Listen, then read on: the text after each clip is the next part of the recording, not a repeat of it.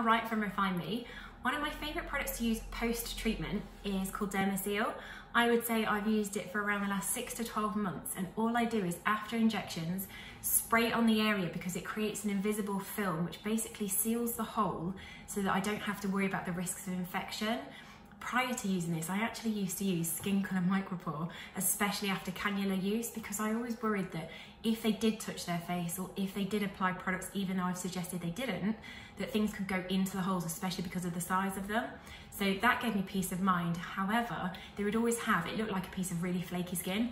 Since Derma-Seal came along, I don't need to use that anymore. So I binned that and I place this over literally any injection site because it really does just give me peace of mind that if someone touches their face post-injection, I don't need to worry.